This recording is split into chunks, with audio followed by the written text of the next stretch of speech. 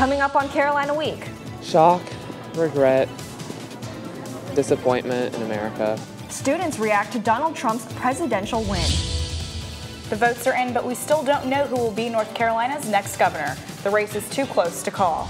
And if you voted in North Carolina, you didn't have to bring a photo ID. We'll tell you why that's so controversial. All that and more, Carolina Week starts right now. From the UNC School of Journalism and Mass Communication, covering Carolina in HD, this is Carolina Week. An end to a contentious race for president. Good afternoon. I'm Jacqueline Lee. And I'm Sharon Nunn. The results are in, and they show that the nation remains deeply divided. And in a finish that sent shockwaves across the country and around the world, Republican presidential nominee Donald Trump handily won the electoral vote. He gave his victory speech early this morning. Now it's time for America to bind the wounds of division. Have to get together. To all Republicans and Democrats and independents across this nation, I say it is time for us to come together as one united people. Trump says his first orders of business as president are to improve the country's infrastructure and grow the economy.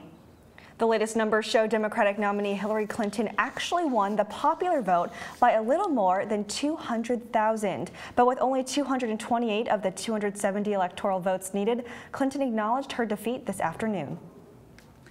This is painful, and it will be for a long time.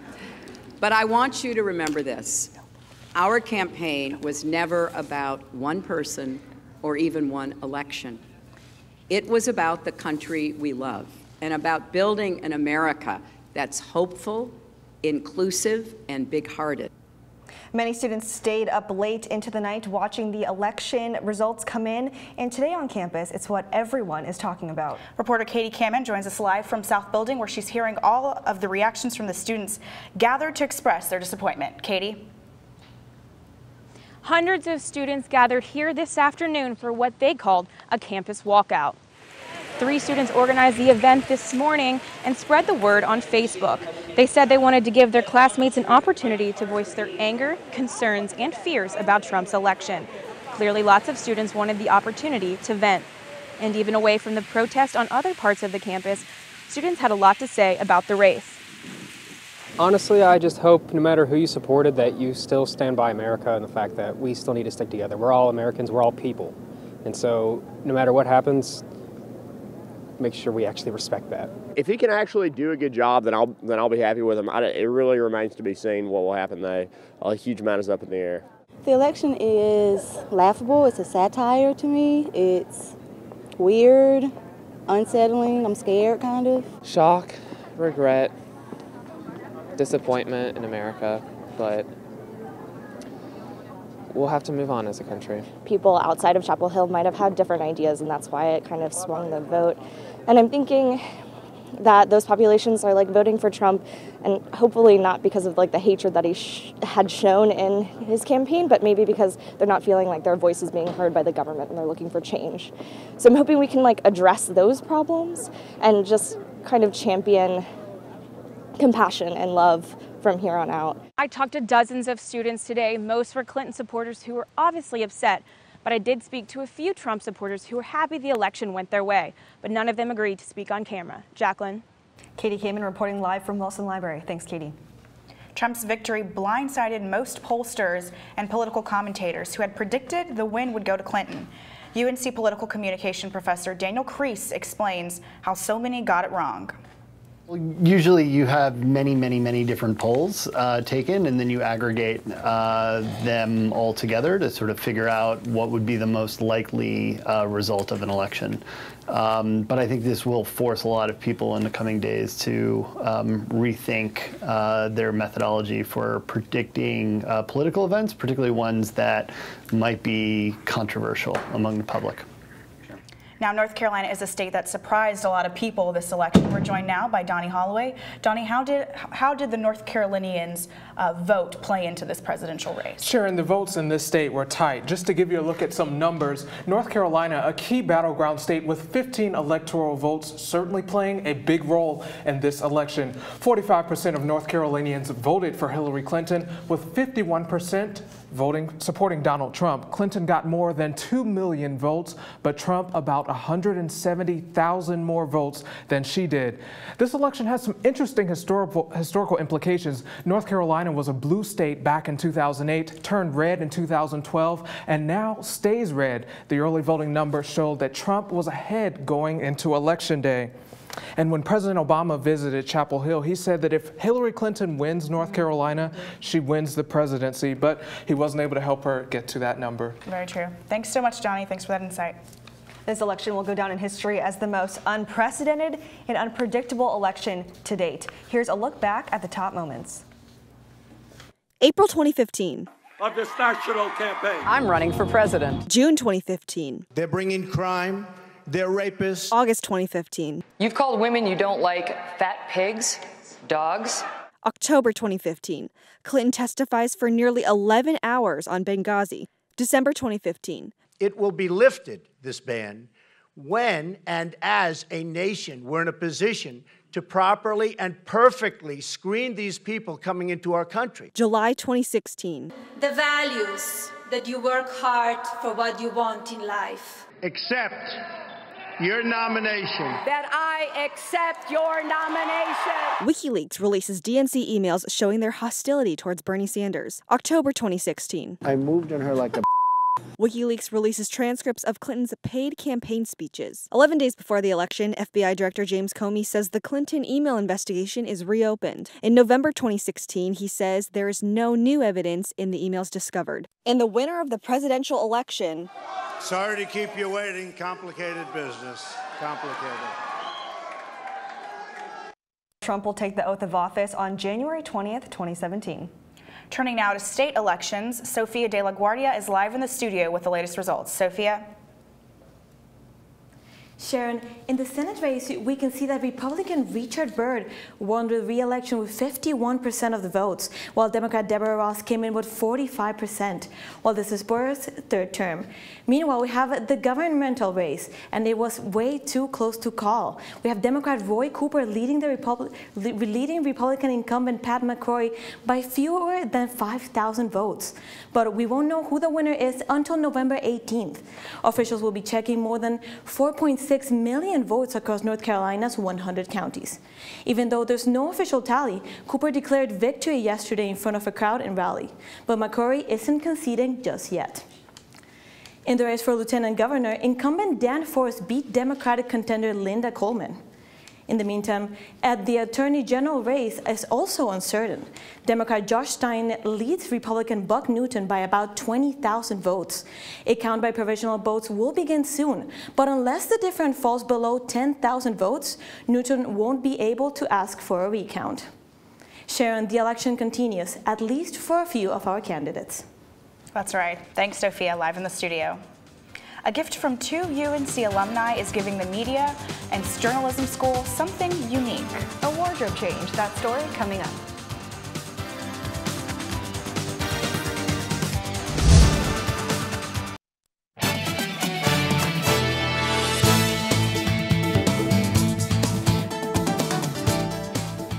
The presidential election is finally over. But voting controversy is far from it. Caleb Waters tells us how voter ID laws in the U.S. continue to stir up debate.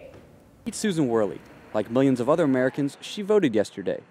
But did she need an ID to vote?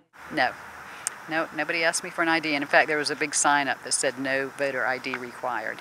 And Worley thinks that's the way it should be. But UNC senior Matthew Harris thinks ID laws are a good thing. It's good to, prove citizenship when you come to vote. At the same time, I think efforts should be made to help those who are perfectly qualified but struggle in actually getting an ID. No form of identification is currently required in North Carolina, but could voter laws in other states be discriminatory? This is a map of voter ID laws in the U.S. The 7 blue states have the strictest laws. The red, orange, and yellow states have laws in place, but less strict. 18 states and D.C., here in the green, have no voter ID requirements. But what if your state does have a law? Well, that could be a problem for the 25% of blacks, 20% of Asians, or 19% of Latinos who don't have valid photo IDs. UNC political science professor Dr. Kevin McGuire says the intent of the law is what matters. If it was put in place specifically to try to keep non-whites from participating, then that would be very troubling, not only from a kind of democratic standpoint, but from a legal standpoint. Worley says the ID laws aren't just racially discriminatory. I think there's been a concerted effort to stop certain groups from voting, including minorities and people in poverty, felons. But if and how these laws affect the election is yet to be seen. In Chapel Hill, I'm Caleb Waters, reporting. Now, this happened because earlier this year, a judge struck down North Carolina's voter ID law. After a firebombing on October 15th, the Orange County Republican Party headquarters officially reopened on Thursday, just days before the election. Workers moved to another suite within the same complex. Burned signs from the bombing sat on the side of the building for anyone to take. Volunteers say despite the setback, they were still able to register people to vote. The NCGOP is offering a $10,000 reward for information leading to the arrest of the perpetrator. Of the many big-name people who campaigned in our state before Election Day, one famous North Carolinian stopped by a voting site, not to push for a candidate, but just to visit some old friends. A look upward, toward bronze with folds and brushes that form the Greensboro 4 statue, which stands on North Carolina A&T's campus. And this week, it's an early voting site, too. So do you typically vote here at this location? Yes. But to some, this location is more than just a statue. We were all very close friends. Jesse Jackson, a civil rights leader and two-time presidential candidate, stopped by the site just to visit. No campaigning. Richardson died early on. McCain and Charlotte died last year. Ezell Blair and Joe McNeil, who was here yesterday, are still alive. To reflect on his friends and what they did for the country. It was a defining moment. And African-American families here know Jackson and that moment well. When David Richmond, Franklin McCain, Ezell Blair, and Joseph McNeil remained in their seats after being asked to leave a white-only lunch counter. It was not the first time some people sat in, but here it took off and exploded into a movement. A movement for more sit-ins across the nation and basic rights commemorated in this statue that still inspires pictures, smiles, and community. Now, Jackson has been instrumental in the Democratic Party, from running for office to campaigning for others like Hillary Clinton. Moving on to other news, Chapel Hill PD has been investigating 22 car break-ins since November 1st. Nearly all of the vehicles were unlocked. Not only is this a significant increase from the same time last year, but also as compared to recent months. Chapel Hill PD also released a few tips to prevent car break-ins. Number 1. Always lock doors and roll up windows. Number 2, don't leave any valuables visible inside your vehicle. Number 3, take items with you or lock them in the trunk. Well, if you have a passion for fashion, a new UNC program at our journalism school might have you so excited. The program called Workout Fashion Mash launched this fall and includes fashion-specific course and a fashion industry internship program, as well as travel and project opportunities for students. Led by Professor Dana McMahon, the program is possible because of a $1 million gift to the school from UNC alumni Bill and Lee Goodwin. Well, fall weather is in full swing. Falling leaves are a pretty good sign of that. We're going to fall into your 5-day forecast coming up.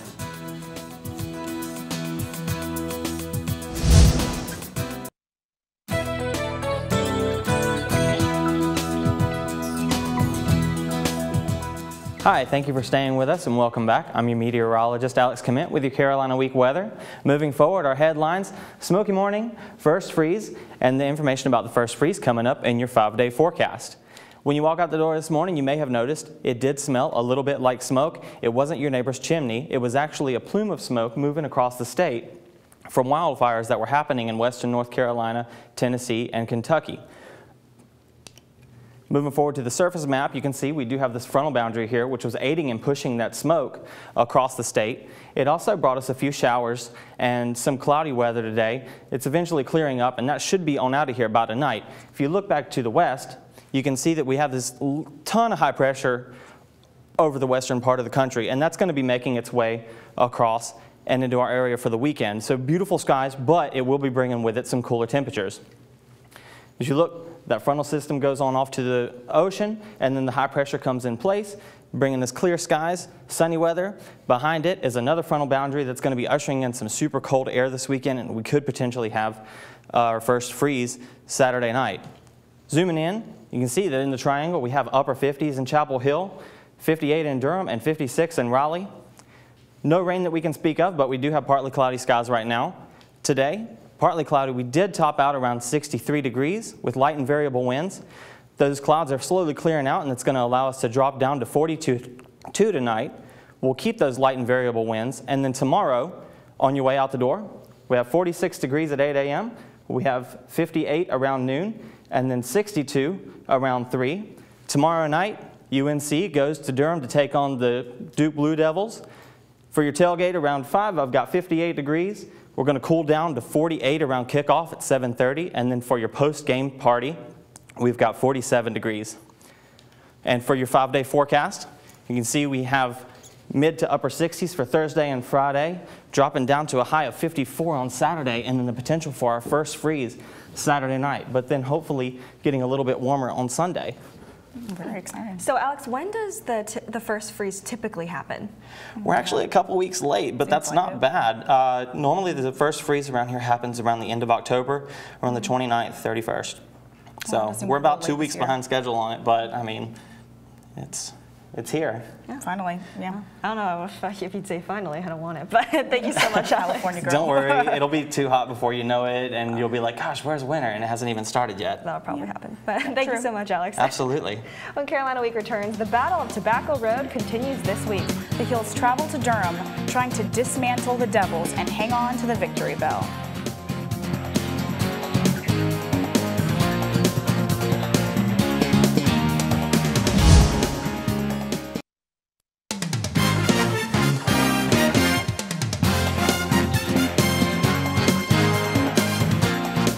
Welcome back to Carolina Week. I'm Rivers Upchurch with sports. The number 17 Tar Heel football team is taking the victory bell to Durham tomorrow night and hoping to bring it back to Chapel Hill for the 3rd straight year.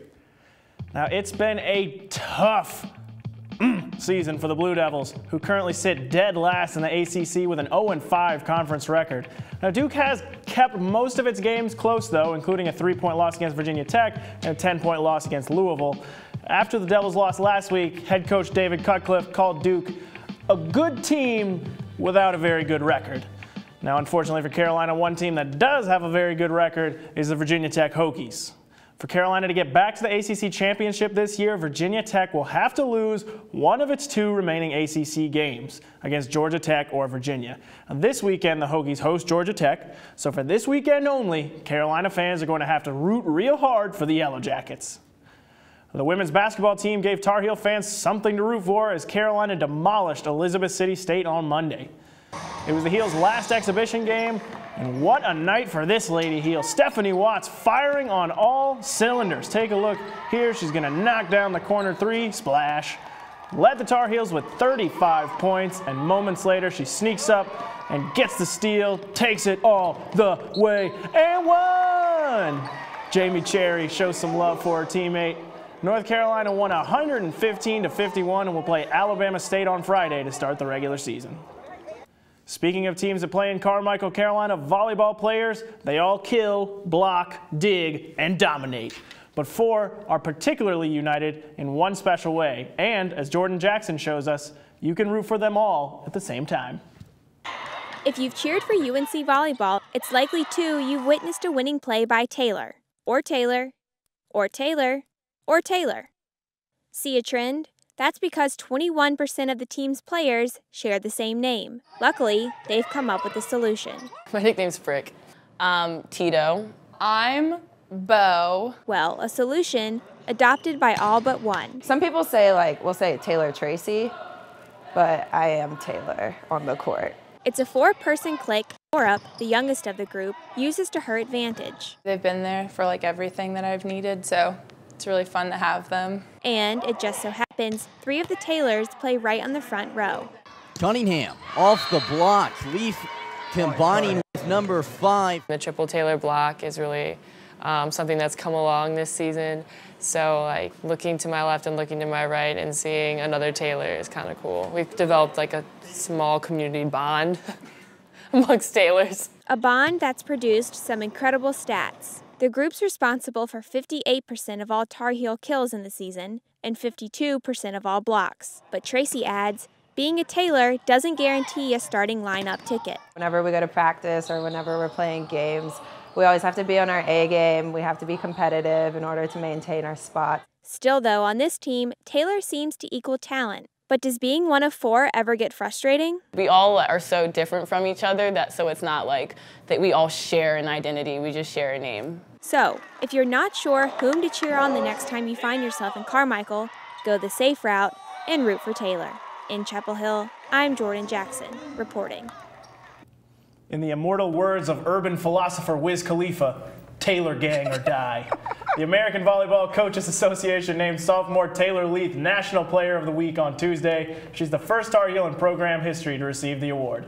Okay, great culture reference, but I have to go back to football super quick. So, does Duke have any chance of beating us at our football game? Carolina is a much better football team than Duke. This would be a big upset. There's always a chance. Duke's going to be trying to get us back for beating them 66-31 last year, but there's a chance. There's a chance. All right. Thanks so much, Rivers. Thank you. We have a brand new Mrs. and Mr. UNC. Stay tuned to hear their plans surrounding Carolina's most beloved sport, basketball.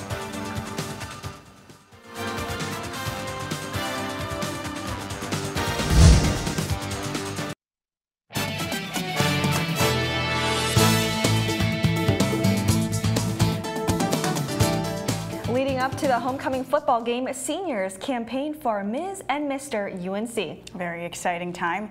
Each student picks a service project to promote, and the winners receive financial and community support. Danny Nicholson is this year's Miss UNC. The mission of Discover UNC would be to pretty much bridge the gap between marginalized groups here on campus, creating safe spaces and bringing awareness to those safe spaces while also creating a network of allies between students, staff, administration, and faculty. Another UNC senior, Mr. UNC, is determined to give Carolina basketball fans one more reason to cheer. To complete his RA duties in Connor Dorm, Logan Jin has to do something he struggled with all his life: walk. To be able to kind of walk on my own or walk with crutches has kind of been a sort of defining theme, I guess, in my life. Jin was born with dystrophic dwarfism, a disorder that affects bone development and his ability to do what he loves, play sports. And students with disabilities need access to recreation and sports and exercise and leisure and things like that too. Jin decided to run for Mr. UNC to get the funding and support he needs to start a wheelchair basketball league on campus. His campaign slogan encouraged inclusivity: "We all can play." Adaptive therapies like this are sort of hard to find. I mean, going into the gym, I don't necessarily see equipment that is made for me. Jin's weeks of campaigning brought him to one of the most important walks of his life, at Saturday's football game. Put on my best tie, and, and my mom escorted me out on the field, which is pretty awesome. To getting your name called for Mr. UNC was pretty amazing. After winning Mr. UNC, Jin has already spent hours in his room planning a March Madness wheelchair basketball tournament. Stay tuned, he says, as it will be something we all can play. In Chapel Hill, I'm Erin Wygant. Very awesome to see 2 minorities win Mr. and Mrs. UNC this year. I know we're all really proud of that. And to be able to give back, it really is in the spirit of the Carolina way. Couldn't agree more. And that does it for this edition of Carolina Week. Thanks for watching and have a wonderful night.